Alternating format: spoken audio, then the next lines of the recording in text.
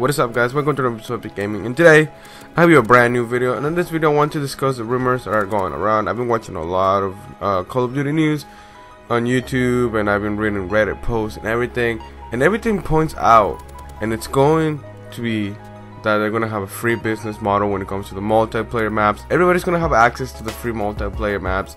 That's what the rumors going around. Don't quote me on that because we're not sure, nothing is confirmed yet, and no, in Activision, it's probably not going to be true, but it's fascinating to think that way, that we're going to get some free stuff, some free maps. The whole multiplayer aspect is going to be free. Every single multiplayer map is going to be free. I know Call of Duty points are coming back. We saw pictures of it, because if you pre-order you get 1100 COD points, I believe.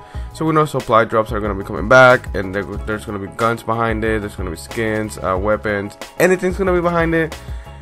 And it's really exciting to just know that Activision is trying to change the business model that they have. They implemented it like 10-11 years ago, and it's really old, and they gotta get with the times, you know. I know there's gonna be like a season pass, but I heard that it's gonna be like a fraction of what it usually costs. It's not gonna be $15 of DLC or $50 for the season pass. I guess it's all gonna be like zombies related, so it's gonna be like $30 like Zombie Chronicles was. I really hope they do approach it this way, and I want to know what you guys think in the comments. You guys think that Activision is really gonna be taking this route with Black Ops 4 to rejuvenate the franchise again?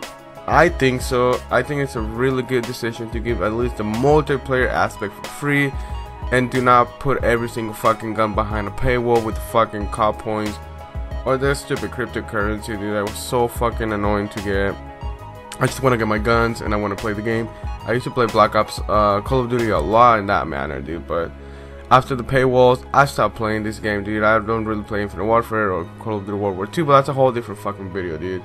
So let me know what you guys think in the comments. You guys really think this is gonna happen? You guys think this is not gonna happen? And without any further ado, don't forget to like, comment, and subscribe. Thank you for watching, and Epic Gaming out.